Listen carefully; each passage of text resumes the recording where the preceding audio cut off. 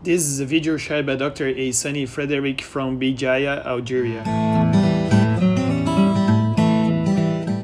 Once manipulations at the vitreous base are significantly harder to perform in phakic patients, we must take some special care to avoid lens touch during lens-sparing vitrectomies.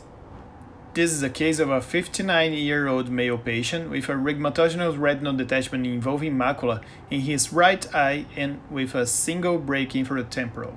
In this case, vitrectomy was performed sparing the crystalline lens. So, at first you need to place the trocars at 4 mm from the limbus in phakic eyes.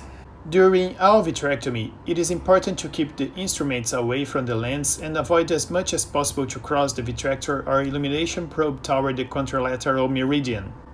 In this case, after PVD induction, the surgeon used the perfluorocarbon liquid to flatten the retina and to condensate the peripheral vitreous. Triamcinolone was used to stain the peripheral vitreous and to facilitate the shaving.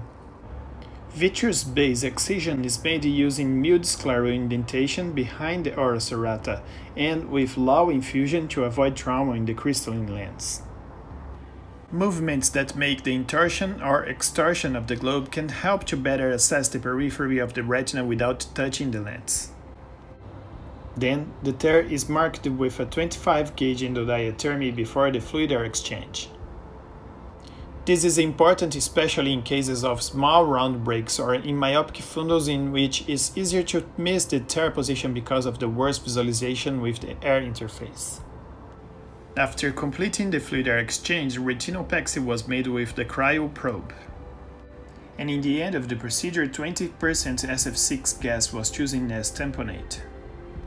This patient had a good outcome with the retina attached after the surgery and with the best corrected visual acuity of 60/100.